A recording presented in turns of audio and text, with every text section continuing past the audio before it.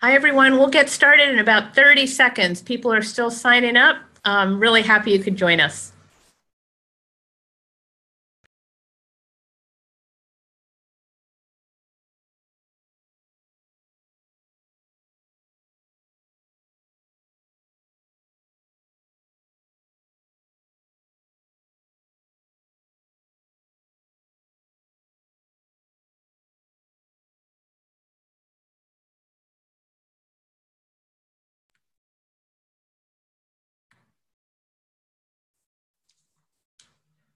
Good afternoon, everyone, and welcome to NAAE's monthly webinar series.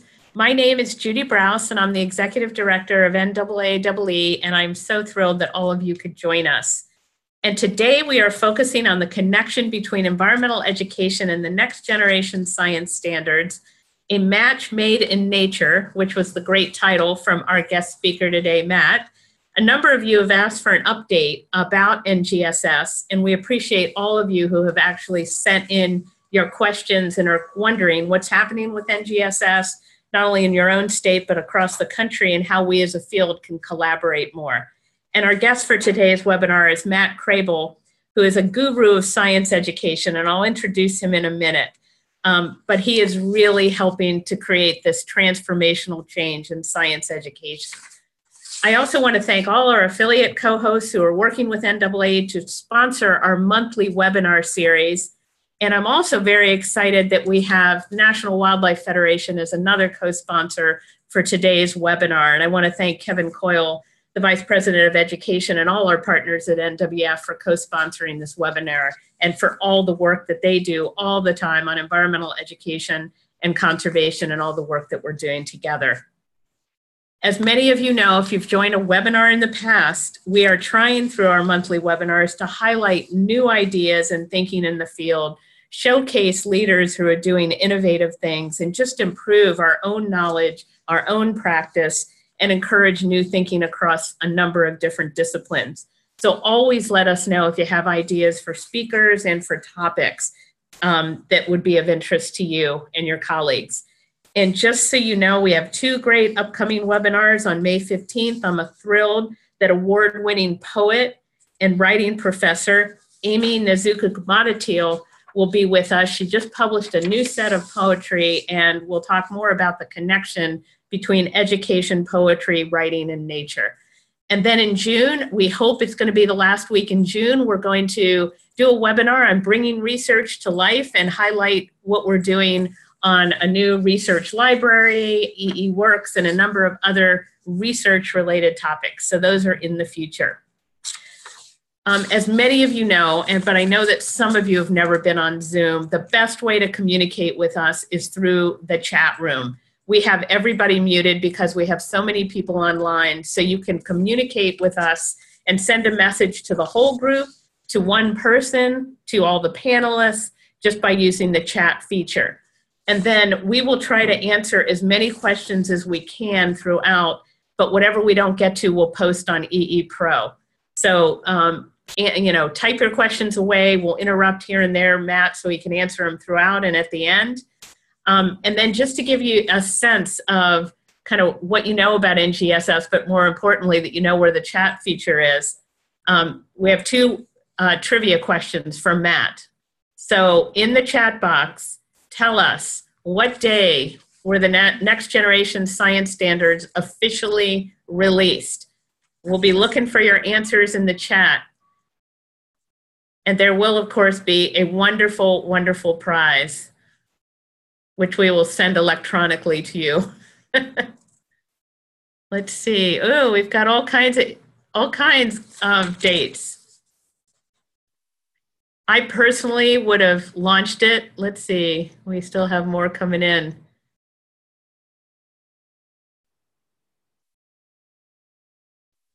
I think it's a pretty good selection from across the four. I personally would have elected April 22nd on Earth Day, but it was number 3. Is that right, Matt? Yes. So for those of you who have number 3, we will capture your names and you all win $1 million. Okay, next question. This is a harder one. What are the three dimensions of these standards, of the next generation science standards? Type them in and let's see what you've got. Oh, good. Some of you are using acronyms. You know this stuff.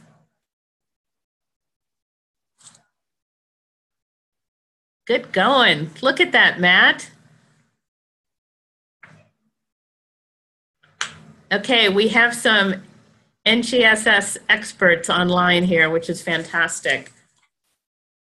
And for those of you who do not know those acronyms, you will learn what those acronyms are about through this webinar, but great. Okay, here they are, just written out again. Okay, so y'all know where the chat is. Ask your questions. Also post any links or make comments as you go. We'll save those as well.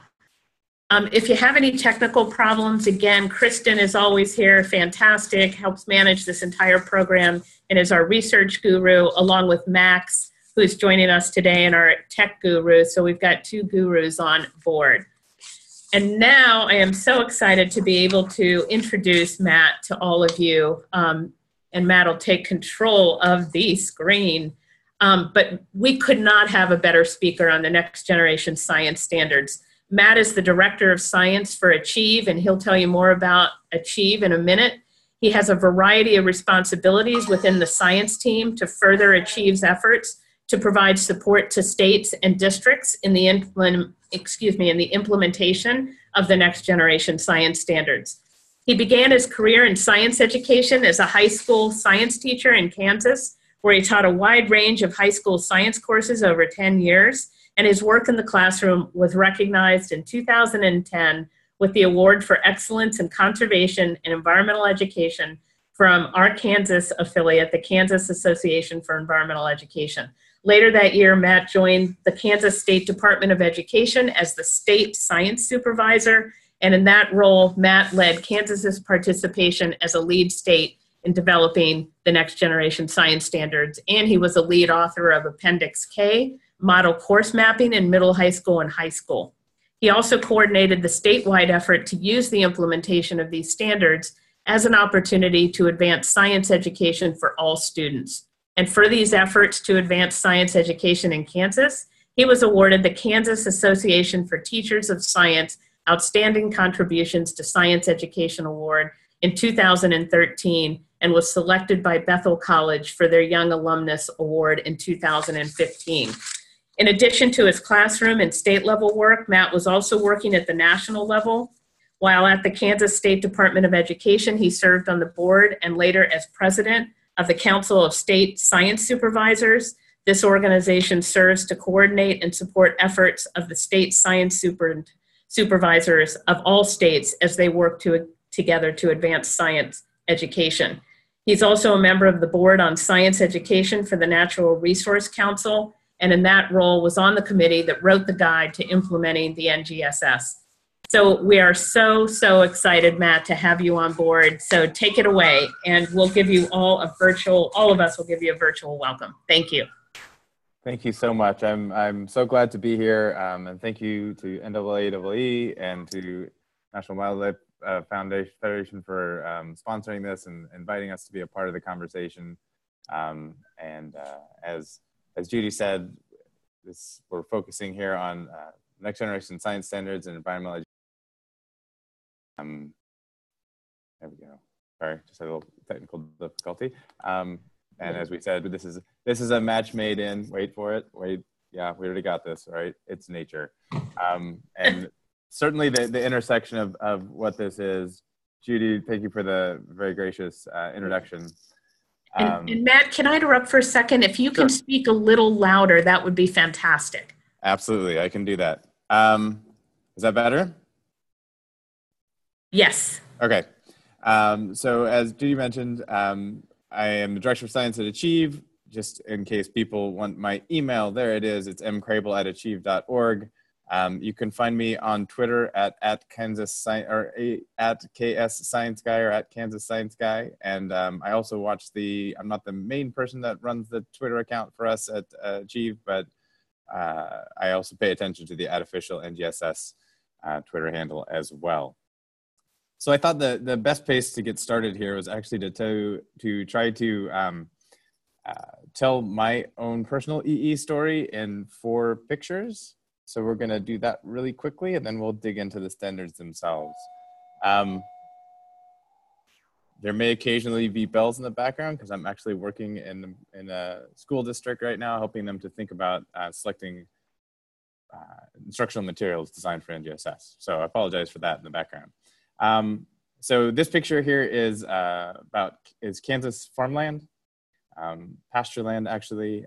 It's land that belongs to my father-in-law, but both his side of the family and my side of the family are all all 4 of my grandparents were farmers, and that meant something about stewardship for the land, about caring for the land, about paying attention to how you care for and use the resources of the land.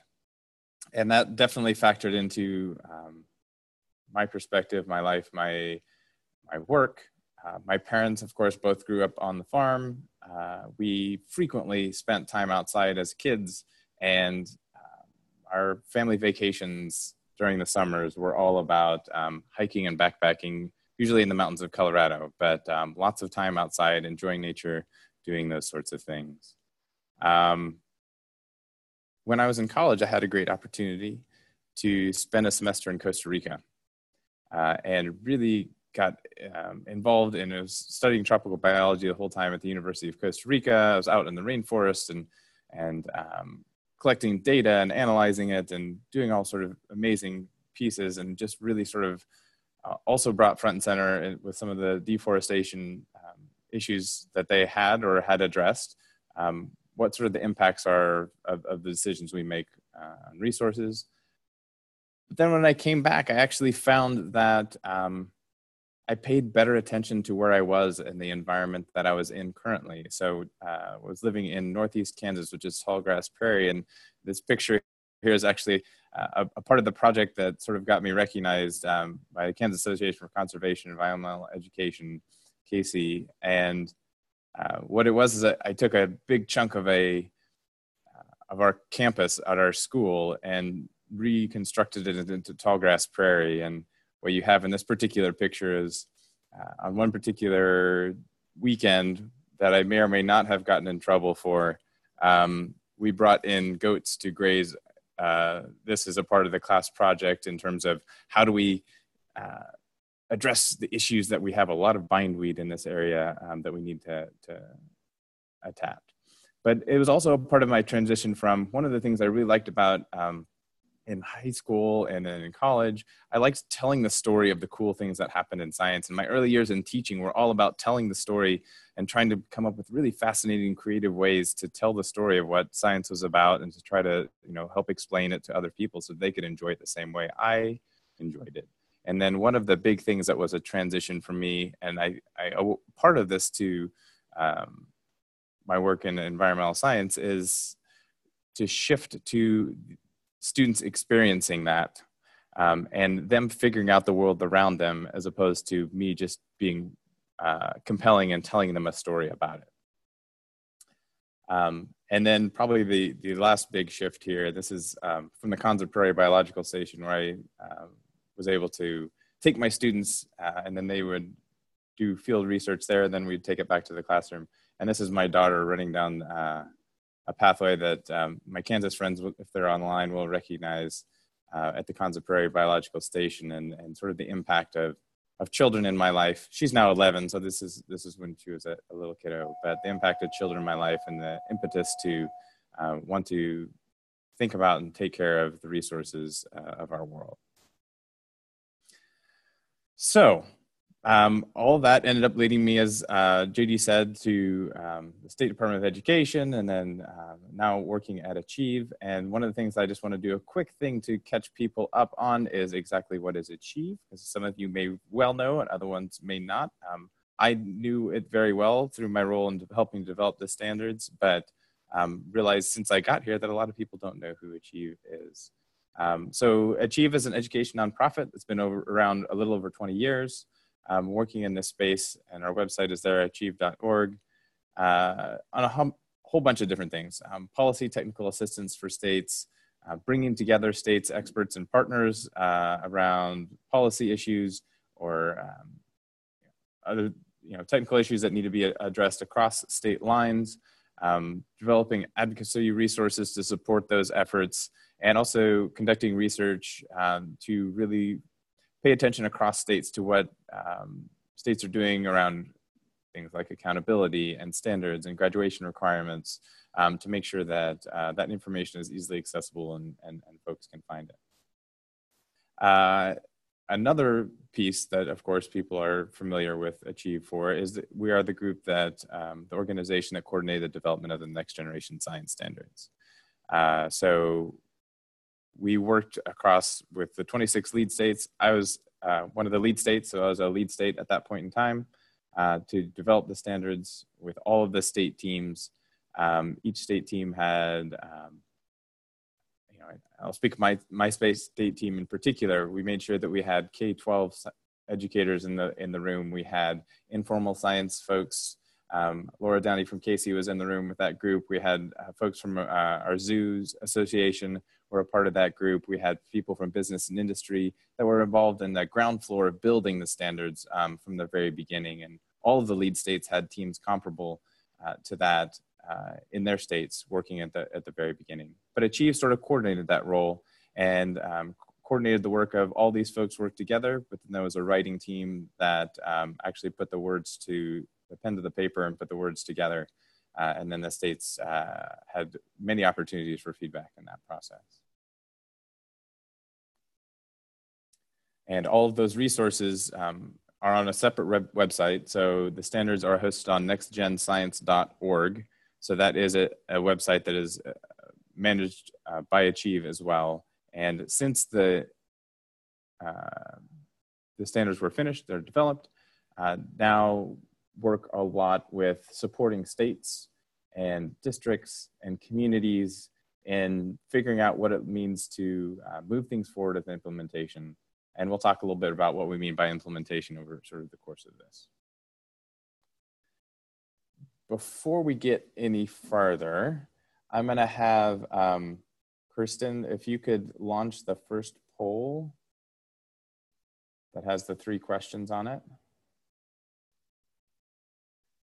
So I wanna learn a little bit more about you before we sort of get into what's going on here. So I would like you to do 2 things. If you would answer those 3 questions in the poll, we'll be able to see that information. And then also, if you get your questions done really quick, we have a lot of folks that are on the call.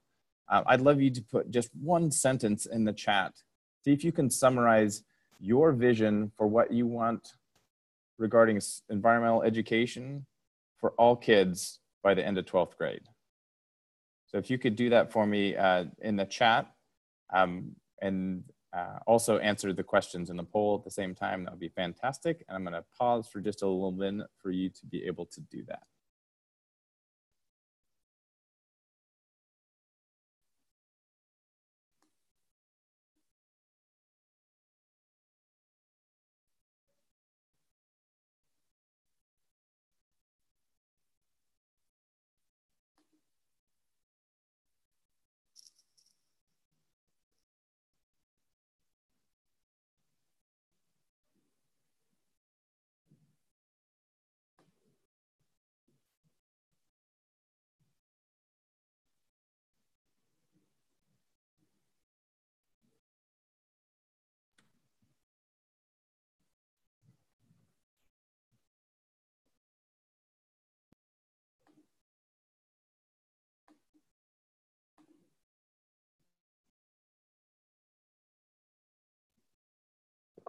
And a good comment, somebody mentioned like, those might not be the exact roles that fit you, or you may have multiple roles. If you can specifically select the one that matches best or majority of your time, that would be great.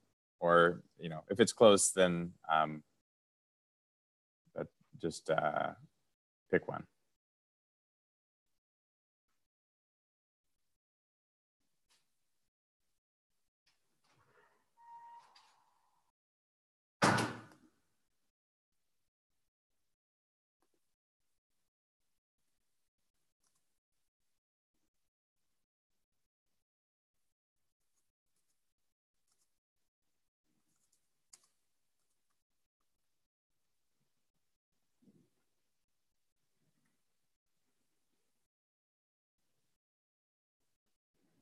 Okay, so it looks like we have a variety of different backgrounds and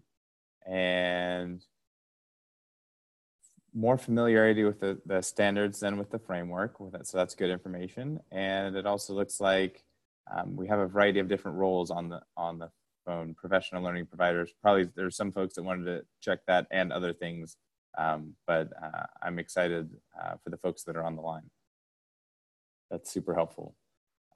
We'll in a minute or two, we'll have a chance for hopping in for some questions, but I want to get a couple of things here about, just get the status about where things are with the standards. Then we'll take a couple of things that are questions if they're related to those things. And then we'll start digging in some details about some of the things and how they're similar and how they're different. I'm loving the visions that folks have for science education and for environmental education that are popping through the chat. So thank you for all of those. So just a quick update on where we are in terms of NGSS or framework related standards and implementation. I would also say that I should be clear that when I think about implementation, I always think about it as something that never stops, but is an ongoing process where you continually are improving what's happening in your classroom and with your system moving forward. But we'll get a couple of things that are sort of some signposts around this. There are 19 states, District of Columbia, and the Department of Defense Education Association, so all the Department of Defense schools that have adopted the NGSS as they are. They may have added some things beyond, but the core of the standards, they didn't change at all. And then there are about 19 states that have adopted something similar to the NGSS with varying degrees, but you know, it could be anything from a few words that are changed to we have situations where 2 of the dimensions are more emphasized instead of the third. So there's a pretty wide range of things, but what you're talking about is effectively 4/5 of the states and majority of the population that live in places where these are the standards at the state level. And in addition to that, we don't have official numbers from this because sometimes people are doing it maybe on the down low a little bit, but there are lots of districts, even sizable districts in states that have not adopted standards yet since the NGSS were released. And in those places, they're actually going forward full steam with implementing the NGSS as well. Before we get into these next phases, I would like it if, Kristen, if you could put up the other poll and we'll go ahead and answer those questions that maybe have popped up to this point while people are responding to the poll. So if you have a question that came up that you'd like to follow through on. Yeah, Matt, one question that came is NAAEE is part of a grant that's trying to connect classroom teachers to EE providers, and wondered if there are any books or resources that would help him with that. So say that again. He wants to connect classroom teachers to EE providers. And I'll see if he's got anything else in the chat. Definitely. I mean, Go ahead. Did you have something else? No, go ahead. So I think the big things here, I don't know if I can come up with a specific resource. We'll touch on one at the end that I think is about the guide to implementing that you mentioned earlier. That was a part of the team that wrote that I think has some resources that connect. And then I think we can actually come up with some additional ones that maybe we can kick into the chat later, but that's a good question. And I would say too, that if anybody that is on the chat or is listening in has additional resources that they would recommend for that, they should definitely post them up in the chat.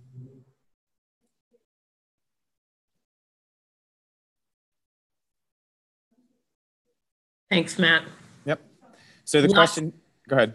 Lots of really good comments, though, in all of what people are looking for, like how to differentiate between good science and junk science, just all kinds of things that our educators are grappling with. Definitely. So, and to the poll question, which I realized I didn't entirely introduce, one of these statements comes from the Excellence in Environmental Education Guidelines for Learning that, that of course, NAAEE put together. And one of these statements comes from the K-12 Framework for Science Education. So what you're trying to discern here is between which one is from the framework and which one comes from the Guidelines for Learning.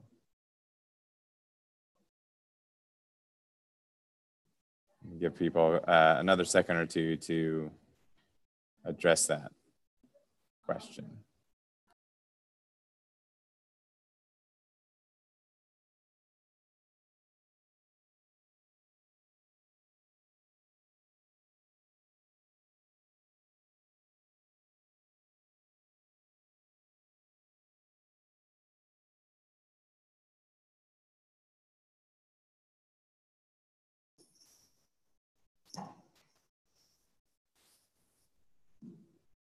Okay, Kristen, I don't know if you could post up the results for that poll. That would be great. So it's about 50-50, which is what you might expect, because as sort of the guiding statements that are from both of these documents about what we would want kids to be able to do by the end of 12th grade, there's not a whole heck of a lot of difference, which I think is a really key point of what we're going to be talking about here in a little bit. And we'll do it a little bit into detail about what some additional similarities are, but I think that one of the fundamental points I wanted to just drive home there is that this is about pushing together forward, and that our vision for science education is very, very similar, and we need to find ways to leverage and build partnerships, relationships, and connections in ways that can move us all to the next step. So a little bit closer look at some of those connections between these documents. So both of them talk about what students are doing, and what students are doing in the NGSS, which sounds like quite a few of you know already, is all about the science and engineering practices. So these are the practices that scientists and engineers use and that we want students to be engaged in the classroom. And they are things that you see there. They're like, we want them to be asking questions and defining problems, developing using models, planning and carrying out investigations, and so on and so forth. Those are what are listed in the framework document, and of course then in the next generation science standards. And in the guidelines for learning, you have a whole strand that's called questioning, analysis, and interpretation of skills. And what you'll notice there is that there's a fair amount of crossover. Again, with what our sort of our vision is and what sort of we want to do with these pieces and how we can move things forward. I would sort of also call out though that there are differences, and there are some really unique things about the NGSS that sort of, even though I was in the environmental education space, and there are a lot of things that are really familiar to me from this space, there are some pieces that are really new and different about these standards that push us and challenge us to move forward. We talk about those as being the NGSS innovations. You can find a more in-depth treatment of these at that short URL on the left-hand side of the screen. There's a little bit.ly that will direct you to where this document is housed, and there's a document that sort of describes each one of these innovations. But just in quick summary, it's about making sense of phenomena and designing solutions to problems. That it's about kids figuring out their world around them. And those things very much fit in well with types of things that I tried to do in my classroom, and I think that a lot of environmental educators try to do in what's happening. And then designing solutions to problems, which again fits in well with if there's a environmental situation that you want to try to resolve and you try to set up a solution to that problem. Those things can potentially be a great fit, a great context for the type of learning that we'd love to see around the next generation science standards. One piece that's sort of pushes and is new that's not necessarily in sort of some of the strands that were in the guidelines for excellence, guidelines for learning, is this three-dimensional learning and assessment. And people identified those dimensions well in the chat. So I'm not going to spend a lot of time on them, but they had the disciplinary core ideas, or the DCIs, some of the science information that would sometimes have been called, quote, content. We have the science and engineering practices, or the SEPs. We just talked about those a second ago. Those are the practices and that scientists and engineers engage in, that we want students to be engaging in the classroom. And then cross-cutting concepts, which are those lenses, or CCCs, the lens that you can use to evaluate and look at materials and the world, and make those connections between content areas and across the discipline of science. The standards are also built into K-12 progressions. So a lot of the really fun, innovative stuff that I did in the classroom and at the high school level was sort of outside of and beyond. It was an environmental science elective course that people did after everything else. And sometimes some of the people that I worked with would do environmental science pieces that were add-ons or in addition to or sideline from the rest of the science learning that they did. And what the NGSS and the framework really try to focus on is, how do we make sure that we're building that essential across all three dimensions over the K-12 spectrum? Also woven in there are engineering, design, and the nature of science across the entire K-12 spectrum.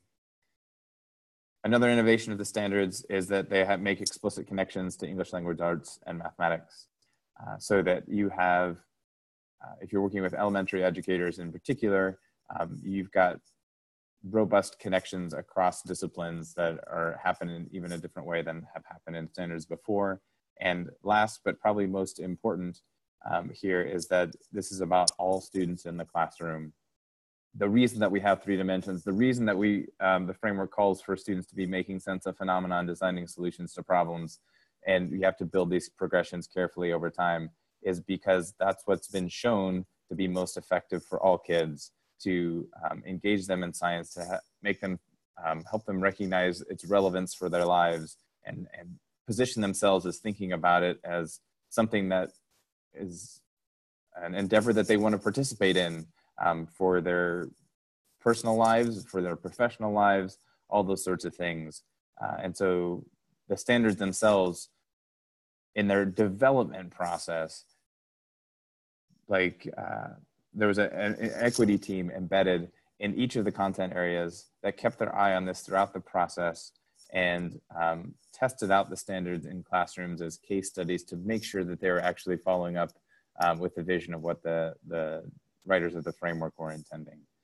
And so it's a key important thing about what these standards are all about, and I think that it's something that resonates well with the community of environmental educators. So this is our why. It's about all standards and all students. Sometimes in this conversation, as Judy and I were planning for this, we're thinking about, it's not about how does environmental education tweak what they do so that the standards are on the page so that people will use programs. It's also not, next generation science standards trying to impose anything on anything else, but it's how do we work together to be able to move these things forward, so we can actually hope to reach this vision that was so eloquently put by many of you in the chat. And I think it's really important to remember that as we go through this process and think about the details. It's super easy to get wrapped up into a particular dimension of the standards, or the bits and pieces and the parts, but to really do the sorts of things that we want to do takes more than just instructional materials. It takes more than just doing the dimensions of the standards. It's about building communities and relationships, and it's about the long game in terms of preparing students to do what we hope they're able to do, as many of you talked about, with their lives beyond high school.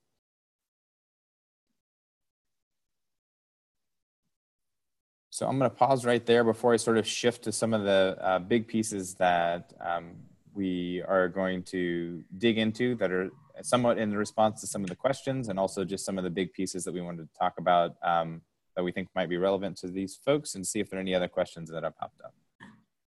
So Matt, a couple of people have asked about any funding for field trips, the whole experiential learning part, the EE providers, pre and post field trip lesson materials, that connection. If you could talk about that at some point, of what's out there and what can help, including, is there any support for that? Yeah, I can do that a little bit. I mean, a lot of my experience with that is that a lot of that funding is more local. And then there are a lot of pieces that need to fall in place. But one of the things I think in terms of the collaboration point that I do want to bring up here is that my hope, and what I tried to work for in Kansas, and what I'm now trying to help and support in other places as well, is that implementation isn't happening in isolation, so that what's happening in the formal classroom environment and what's happening in the non-formal or out of school environment is not happening in parallel or orthogonal or anything. That there's actually, it's really important in this implementation process to be working together in that planning. And just a couple of examples of what that might look like just from my experiences in Kansas. I know, for example, that there was a science children's museum in Wichita that was seeing that their districts were struggling, and to find time on task, honestly, for science at the elementary level. They worked with a variety of different folks and found funding, and actually went out and for, I believe, 3 counties the last time I connected with that group, they were providing all of the science education. So they actually had people who used to be teachers who they worked together to build curriculum, and they actually were the elementary teachers in all of these rural districts that weren't having science support otherwise. I think that building of a relationship and partnership between formal and informal is as important as making the shifts in the standards, because we can't realize this vision for kids unless we change how we're working together. I mean, a fair amount of this work that we ask students to do in the classroom involves collaboration and group work and working together. And we build all these structures and spend time to make that efficient in classrooms. And then we step away from that and we work in isolation because it's a thing that we do to sort of like narrow the scope of what is possible. And I think it's really important in this context, especially when things are in flux, to step in and take advantage of those opportunities to build partnerships and relationships in new ways and think outside of the box in that regard. But I don't have like a list of resources that are related to field trips. If other folks that are in the chat have some of those options, or if Judy, if you have ideas about that, that'd be great. And a number of people are posting, and again, we'll collect all of these and share them. And then maybe one of the next steps can be that we talk about how to more formally connect EE and the next generation science standards with resources that help on both ends. Yep. Absolutely. Sounds good. So speaking of that, it's almost like we talked about this. One of the ways I think is an obvious connection here too is, and a lot of the work that I do at Achieve now is around instructional materials and designing instructional materials for NGSS. So one of the ways that we can work together is to have some common understandings of instructional materials and what it means to really be designed for the NGSS. And Achieve has a couple of tools that can help with this. And I have a cool little thing that we're going to talk about later that is an opportunity for folks. But one of these tools is called the Equip Rubric for Science. It is designed to help you evaluate the degree to which materials or a unit matches up with the next generation science standards. And it's been around since shortly after the standards were released. and is now in its third version, which has a scoring rubric with it. This is for at the unit level, but then there's also a tool called the NGSS lesson screener that's built from this. That's for a lesson sort of smaller scale. And there's a tool for evaluating full instructional materials programs. And I'll give you links to all these things in just a minute. With this rubric, Achieve has set up a science peer review panel. And that group is 51 people now from all over the United States that are reviewing and providing feedback on instructional materials units that are submitted to it. And we would love it, for example, if people that are listening to this call that are really trying to intentionally design materials for the NGSS would consider submitting their materials. And I'll give you a link for that later. If their materials are free and publicly available, it costs you nothing to get that review. And that review involves 3 people independently reviewing the materials, like combing through them and providing criterion-based evidence for all the criteria of the rubric, and then coming to a consensus report. If your materials of high quality and they are rated that way by the peer review panel, then we post those up and share them. We would love to have more environmental science lessons and units to share with the broader community about that are examples of design for NGSS and point folks to using those in their classrooms. We also do, I know that some of the people on the call might also develop proprietary materials. So if you develop materials that you sell, we can also review those. We don't have separate funding sources to support that. So those are not free reviews, but I'll give you information if that's something that you're interested in as well. And I will give you links to where all of these things, you can find them on our website here in just a little bit. And then the fourth thing that we hope like pushes and challenges, but also is maybe a little carrot for people to think about submitting materials, is those that hit the very highest rating of the equip rubric can earn a digital badge that follows those materials wherever they go. So if you have instructional materials that are well designed for the NGSS and they are recognized as such by the peer review panel, then you can actually get a digital badge that's embedded on your website along with those materials to verify its quality. And people are already popping in with some of the answers. So thank you, TJ. I just saw that come through. But for those folks that didn't get, there's a shorthand for remembering some of these websites and links to get to. So it's all nextgenerationscience.org. And here's your shorthand links to get there. So after .org, if you want to get to sites, pages that are related to these things, you just put a /equip, and it'll take you to the equip page. If you do /PRP, that'll take you to the peer review panel page, but it will tell you about the panel and how to submit resources. There's a FAQ there that goes into detail about what you can and can't submit, when you can submit it, how to submit it, etc. If you are interested in reviews of proprietary materials, that's a link to the achieve.org website. You just go to achieve.org/reviews.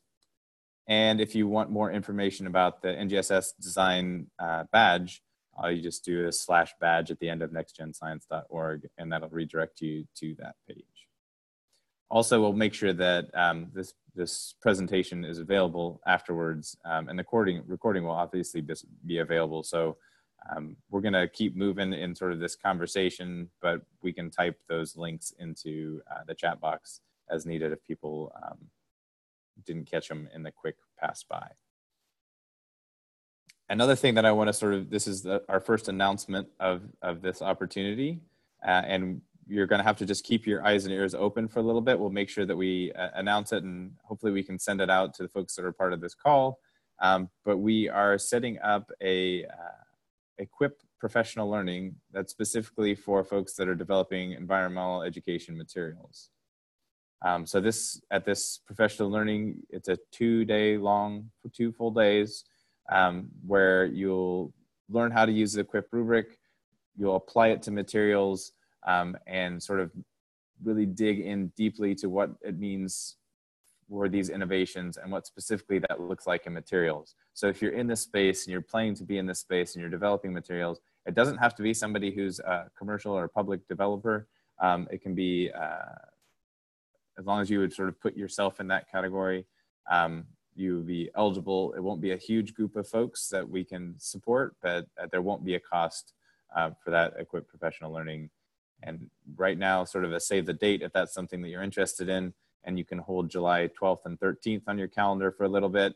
And right now, at least tentatively, not 100% sure, but it should be, it's going to be in Oakland, California on the 12th and 13th, and you can have an opportunity to really dig in and learn how to use this rubric and evaluate materials that way, which also then impacts how you think about instruction and teaching and learning around the standards as well. So I'm going to stop right there again and see if questions have popped up in the chat that are about, other than just where are these resources, if people have questions about equip or the PRP or things like that. Matt, one quick question is that workshop only available in person, or can people attend virtually? It is an in-person workshop in this case. It's a pretty hardcore 2 days that I don't think we could, at least we don't currently have plans to make available virtually. Yep. And a lot of people have posted a lot of resources that we'll make available to everyone. And then mixed in with that, there are a number of comments. And I just wanted to mention, as you probably know from Vora, that we're updating the K through 12 guidelines to even more effectively link to the next generation science standards, which is great. Yeah, no, absolutely. I mean, the connections are obviously there. We're talking about the same research sort of base and about what we know works in the classroom. So that's great to bring up. I'm glad that that's happening. Oh, and Sarah Johnson just said, if Vora is on the webinar, can she explain how they're being incorporated?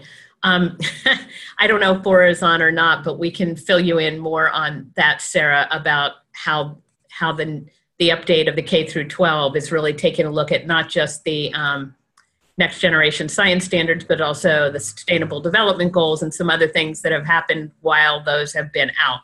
So there will be more on that. Great. And one last question. There have been a couple of questions related to NGSS and urban environmental education, urban education. Is there anything specific related to the urban slant that is just not, that you might be able to point to, even though a lot of the materials that have been suggested have a lot of urban in them? I don't know if I've got anything that's specifically that. I mean, I think we definitely, like a big push is about making these experiences relevant to kids. And I'm not sure. I have to go back and look at if any of the units that we've posted up have that specific slant. I'd have to think about it. One of the pages that I didn't directly link to there is just, if you do a /HQ NGSS, it's the ones that have been identified by the peer review panel as quality units. And at least 2 of those 10 units that have been identified are ones that are have an environmental education focus. So there may be some things that are there that are, but I don't know, none of those are like programs that are slanted or in an urban direction. Yep. Keep going. Good, okay. Good. Just a couple of reflections from the working across organizations, and certainly folks know this, but I think that there's this intersection between formal and informal that are non-formal inside of school, outside of school, that can potentially lead to us not moving things forward, but getting trapped in sort of stereotypical perceptions of other folks. And because I think environmental education sits right across those spaces really well, I think it's a really important thing to think about. And as you're moving forward with building these relationships, the idea of assuming positive intentions about, it's easy for folks in a formal space to think different things about outside of school space, and outside of school space have assumptions about inside of school space. And I think that what we're trying to say here with looking at the intersections and the connections is, hey, we're all moving to the same thing, and best practice in the classroom and out of the classroom actually looks a whole heck of a lot alike. Let's not compare best practice in one place to poor practice in another place, but make sure that we're assuming that we're all on that same team moving forward. It becomes super easy in that context to shift into a deficit mindset and not sort of value the strengths that people bring to that conversation. Sort of getting to what we were talking about a little bit earlier, super important to get to know the system to be able to change and move the system. I used to say that one of the things I hate the most about working at the State Department of Education was the bureaucracy. That I really would be frustrating. But the flip side of that is one of my favorite things in the world to do is to figure out a way to subvert bureaucracy successfully. And to do that, you have to know the system, and you have to know the pieces and parts and work the system to make those relationships productive. And then the last part about that is make sure you're solving the right problem. The problem isn't some of those things that we talked about before, like not getting, doing the standards. The problem is not changing people's perspective about environmental education. The problem is that vision that we had that we're trying to attain is we're not there in terms of getting all those students prepared for their lives beyond high school. And so what do we do to work together to make that happen? And when you're on that same page and thinking about it from that perspective, then I think that a lot of things can move forward. I'm going to skip that specific reference. Judy, I know that you wanted to sort of like tie things back and wrap up with some more questions. I have a couple of the pieces from other questions that people asked in the lead up that I can address here, or we can do a more broad wrap up at this point. Yep, no, I would go ahead and answer a few of the questions that have already come in. That would be fantastic. And then we can wrap up. Okay, I'll do this really quick. So one of the things about folks asked that same question about guidance about what does it mean? Is there a place that in the research base that talks about working together? And so the first thing I thought of was the Guide to Implementing Next Generation Science Standards, which talks specifically in one of its recommendations is that this basically is not just about what happens in the formal classroom, but it's about working together as a community to move forward. So I think there would be some pieces in there if you're looking for support for making claims or arguments that you can find as good resources. And I think that link has been put in the website already or in the chat, but if it hasn't, it's super easy to find just by Googling the Guide for Implementing NGSS. Other folks asked about communication resources. So maybe you're a professional learning provider and you're trying to make a connection with a principal, or you're trying to make a connection with teachers to help like really sort of get them started around next generation science standards. And if you do the nextgenscience.org/communicating NGSS, there are resources there around, there's a parent guides at all different levels. There's a guide for principals and a bunch of other communication resources that can help support that. And then, and the last piece sort of is, other folks asked about like support for implementing the standards. And if you go to nextgenscience.org/implementing NGSS, you will there find things like a district level workbook that includes things like reaching out to communities, but based on the Guide for Implementing NGSS sort of walks you through what are the steps to doing implementation. And it's a great place for somebody who's partnering with the school district to push and help and think about what they should do to implement. So lots of different resources. There was a ton of things flowing through the chat that were great resources to share. That was good to see. And I'm super excited. And again, thank you so much for inviting me to be a part of this. I really appreciate it. And I hope that we found some resources to help people out today. Thank you so much, Matt. One last question. How will people know about the EQUIP workshop? Can you let us know and we can send it out to the whole group? I would be happy to do that. We'll also put it out through our Twitter and if you sign up for the email that goes out at nextgenscience.org. That'll be there as well. Wow, fantastic. There's so much more. We could have had a 7-hour webinar. Kristen is posting a few other things that we were talking about, the standards, a link to the next, to the K through 12 update, the review guide. Any of you, we'd love to hear what you're thinking on that K through 12 review.